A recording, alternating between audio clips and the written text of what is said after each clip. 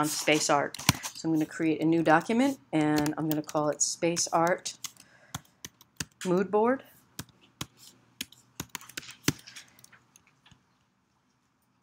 And I'm going to make it 14 by 11.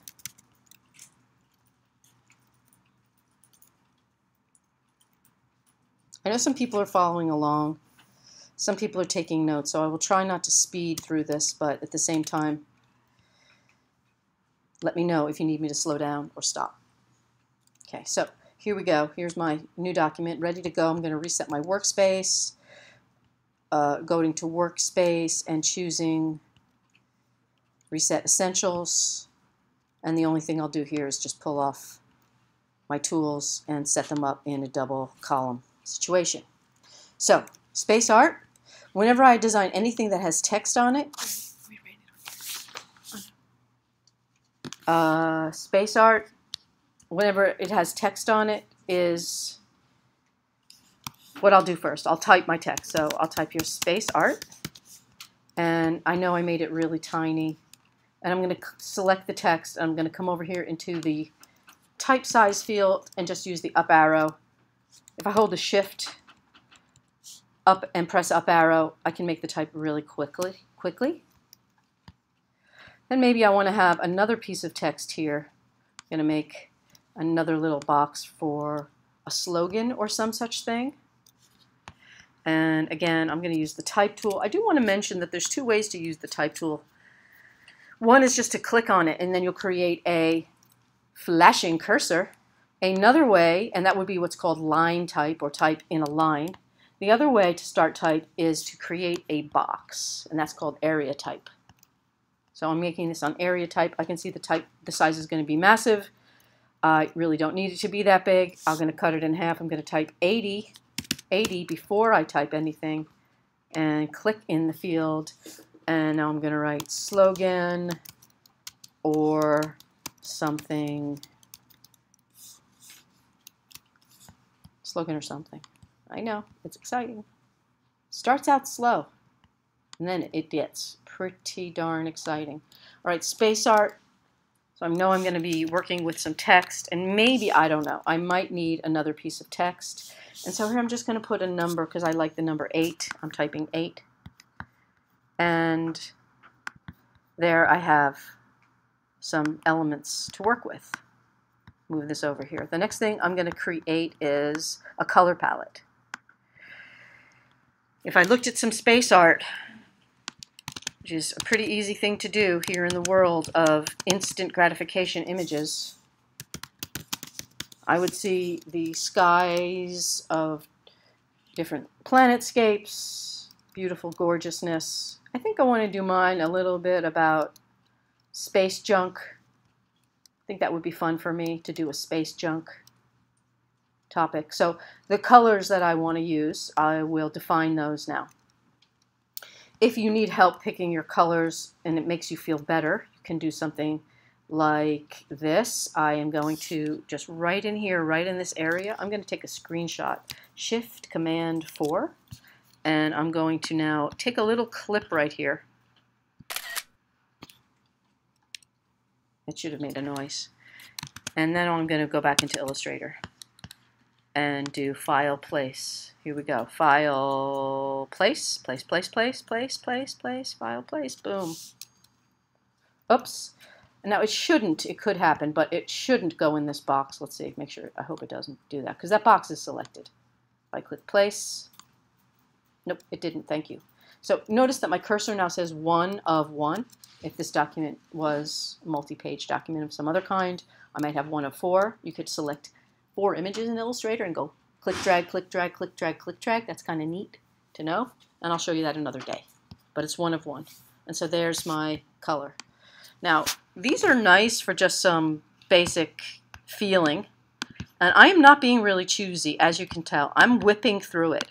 And I'm whipping through it because I really want you to see the process more than I'm interested in showing off my design skills right now.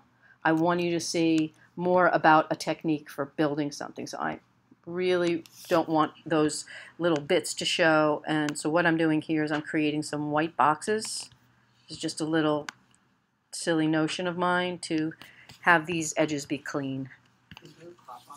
There is a crop option, but it's more like paste inside of another shape, and that's called a clipping mask, and I'm not going to do that right now. This doesn't really require a clipping mask because it's not a real formal illustration. It's just a mood board. So I'm going to group this, object group. I will show you that, do not worry, okay? So that's object group.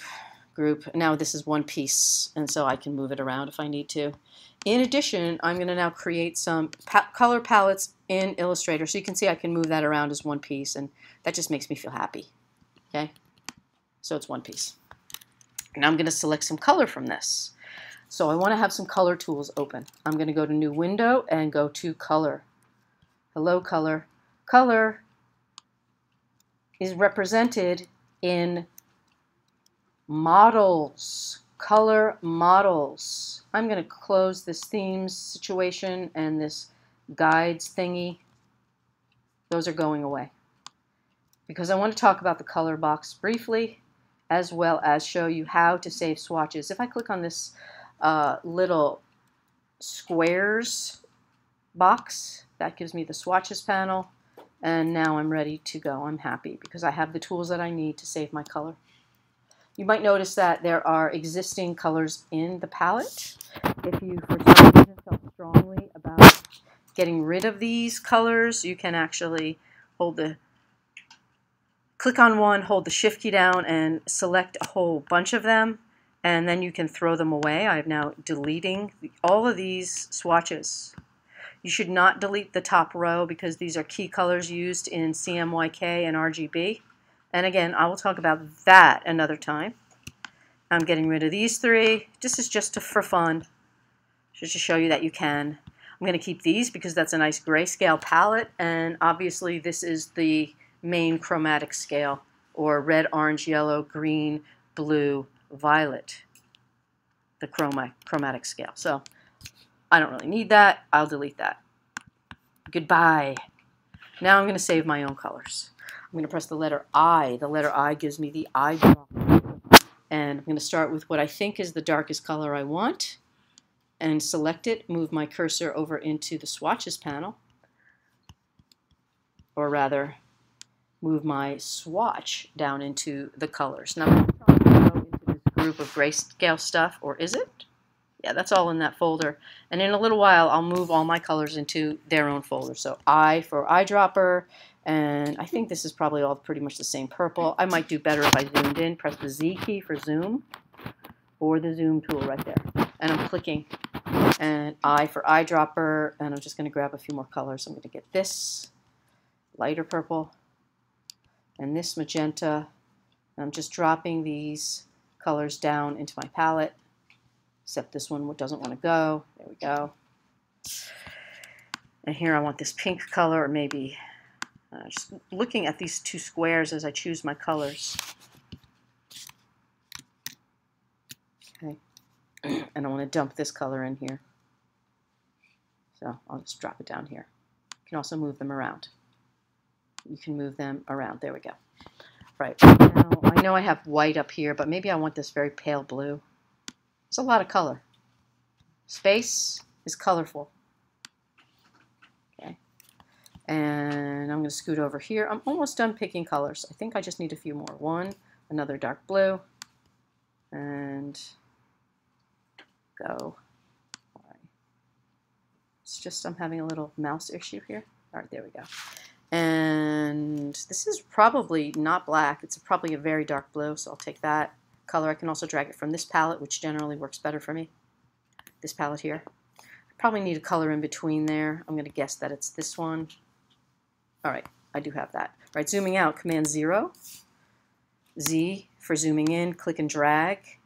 And I don't know, this does not really look like space colors to me. I feel like that orange thing is probably not working. So over here on the far side of this artwork, if I use my direct selection tool, there was a rectangle here. Remember I put it there? So I'm going to press S for scale and see if I can drag this over. Now over here is a scale tool, but there's also a tool under here called free transform That's a nice tool for just doing a very quick transformation. So I should be able to just pull this over. And that is still inside the group. So when I clicked on it with this white arrow. This is called the Direct Selection tool, and it selects objects within groups or points within objects. As opposed to this black arrow tool, which selects entire groups, that's an entire group, or single objects. So this is the main selection tool. It selects individual objects and a group. Whereas this guy here is the direct selection tool. The direct selection tool is used to refine shapes. So if I have a shape such as a rectangle, which is what I did a moment ago, I can use this direct selection tool to click on the edge and move that around. That's the white arrow tool. Okay, just putting it out there. All right, so pressing V will give me the main or selection tool or the move tool. Selecting something is clicking on it. S is the scale tool. Now with this artwork, I want it to scale from this corner, not just from anywhere. So I'm going to lock it down by clicking one time in this corner and then coming over to the other corner and dragging out, holding the Shift key. Now I'm stretching it proportionately from that space, so I don't have to move it around a whole lot. Arrow keys to move things, Shift arrow to move things 10 pixels at a time. Again, I'm pressing S for scale, and then I'm going to click here in this corner, and then I'm going to come over to this corner. So as long as I'm watching my little black cursor and it doesn't go off the page, I know that my layout is fitting on the page. So little eagle eye thingies like that are helpful. So now I have all my colors there, but I want to represent them a little bit differently. And in fact, I think I want this to bleed off the edge. So I'm going to put this over the edge. And again, yes, one more time. I'm going to scale this. All right. Now, if I wanted to look at what this is going to look like printed, as opposed to in Illustrator, down here at the very bottom of the Tools panel is this thing called Normal Screen Mode. That's what we're in now. Full Screen Mode with Menu Bar versus Full Screen Mode. So I'm going to press Full Screen Mode, and that did not help at all. I'm going to press the space bar, and I want it to hide my artboard. So under Preview, I probably might just want to go Z for Zoom, and I'm just going to click and drag and get a better idea of what I'm designing here. Just to bring the point home, seriously, I'm going to select all these white pieces, holding the Shift key and using the white arrow tool. These are all the panels within my, what I'm calling my blocker or my cropper. Press I for the eyedropper and click to select this gray color. This is like an old graphic design Illustrator trick. So now they're all matching the same color as the artboard. And when I come up to the edge here with this, I can get that cropping that I want to see while I work and not just in a mode. So that makes me happy too. All right, good enough. Happy with that. So now I am going to start laying out my colors. I want to create something that's going to be exciting to the viewer, and I may not at this stage have an exact idea in mind, but to be close enough, I'm going to start with a rectangle. And with this rectangle, I'm going to choose one of my existing colors, this dark blue, and click and drag this shape over. The Shift key will keep it lined up to the other one, and the Option key will let me copy it. So now I have two the same. And I will click on this magenta swatch, hold the Shift key, and select both of these. I have two colors selected. I might want to do a couple of things at this stage, and this is completely up to you. I'm going to show you a couple of things now. I'm selecting the Blend tool. It lives right below the Gradient tool. And I'm going to press the Option key and click one corner. Option click, you can do it, there it comes. And I get the Blend Options dialog box. From the dialog box, I'm going to choose specific steps, and I want to see 3 different colors generated between these two. So when I click OK, and I click the opposite one, and remember I am making a recording, so you don't need to worry if you're not going to remember everything. It should be now click, click. I don't know why it's doing a spin. It really seems like it should not be doing that. One more time for the folks at home. Click, Click. There we go. All right, so now I have my 4 little color strips, and here's the interesting part about this tool. If I select this one with the sub-selection tool or change its width, the others will change width as well, and I can play around with this blend. Kind of a nice thing. Now I have a couple other colors I didn't choose. I might want to have those in here too. There is a good chance I will want to be able to sample this when I'm making my poster. And what I mean is I'm now copying this shape with the white arrow tool, holding the Option key to make a copy, and it's blending. So instead, I'm going to just make a new rectangle. You may want to use this piece of art that you're making right now, this mood board, to sample specific colors. And it may become necessary when you're doing design for clients to have this around when you're working. So now I just sampled this pink color by selecting this box and clicking in this pink. I want to keep it in the palette, so I'll drop it down. Okay. All of that aside, all of these colors may or may not really exist in this palette, but this kind of gave me a hint as to what I might want to do. And you might want to add some other things, like if I just made a square here, maybe I want to just look at this blue and a couple of other blues that will accompany the design. To make this more of a piece of fun to look at artwork. Okay, and last one, Option drag, and the lightest blue.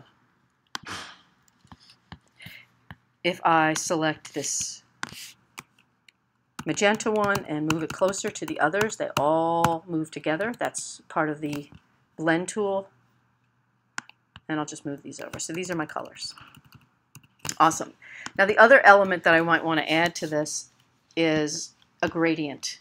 So it seems like I'm using up a lot of space right now, but I'm really not too worried. I'm going to create one more box. And with this last box, I'm going to come over to the gradient tool by clicking on it in the tool panel. Click. And then if I double click it, it opens up the gradient sub-panel. And then, here we go. If I click on this blue color with my sub-select tool, my white arrow, try that again, it should now show up here, and I'm going to drag it over to my gradient. So if you were not watching, that's a cool thing to know, and I'll show it to you again. So I'm going to click away, making sure my sub-selection tool is selected. I'm going to choose this pink box now, and I'm going to take this and drag it onto my gradient. So I used, and now that I got filled with this color, which is a whole different story, but here I'm going to put it back to the pink color. And here, this gradient, I want to keep it. To keep the gradient, I'm clicking and dragging it just like it was any other color and putting that box, really, I am putting that box over in the palette. It does not want to go, or is it just because it's not showing gradients? Now down here, there is a control. This could mess you up. It says show all swatches, show gradient swatches. Can I see my gradient swatches? It's not showing me any. Show all swatches. Let's try that again. Gradient should be adding it to the palette, and it is not doing that. So I'm going to undo and make sure that it is. I'm going insane. All right, so there, it finally went in there. I don't know why it's giving me trouble tonight. My computer's probably tired. So I'll select this and choose the gradient, and there's my gradient. Oh, it looks like it had a black in it. Don't want that. Pulling out the black. And again, I'm saving this correct gradient over here. Boy, you're just really mean to me tonight, Illustrator. What has happened to my world? Click. Click and drag.